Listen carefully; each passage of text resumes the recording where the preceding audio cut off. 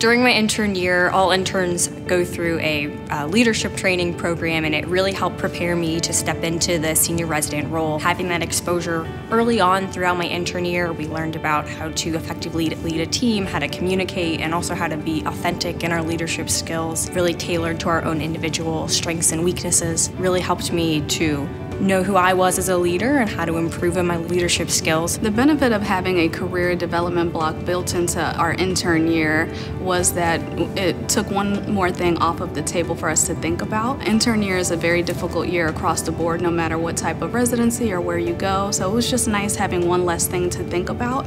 It occurs during one of our clinic blocks, and it allows us to have dedicated time to a research project, and that's very important for people who would like to go into any subspecialty, honestly, or just would like to grow professionally. During intern year, we had our leadership training seminars, which extended over the course of the whole year. We were able to talk about issues that may come up and how we may resolve them, how to work effectively as a team and a team leader. I've been able to take a lot of those skills and incorporate that into my own practice, especially the ones when it comes to managing a team and stepping up as a leader. Everyone that I have met during my time at Ohio State have been incredibly friendly, incredibly helpful, from the nurses who helped me from day one of my intern year to the fellows that help me now on different rotations. I've just been so appreciative of all the people that I've met and the connections that I've made and how they've helped me grow professionally. The resident-attendee relationship here at Ohio State has been great. They truly feel like colleagues who have your back.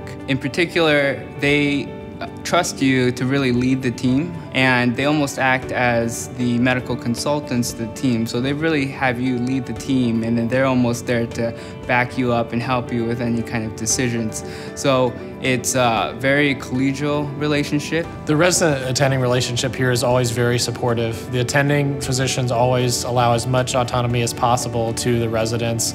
Whether you're an intern learning how to do orders and write notes, or a senior resident preparing to become an attending in your own right, they really allow us to make as many decisions as possible, and they're here for support and teaching and guidance. You really feel like your patients are your own. You're not just doing the work of the attending or what somebody else is telling you to do, but you're taking ownership of your patients and the decisions that are made about their care on a day-to-day basis.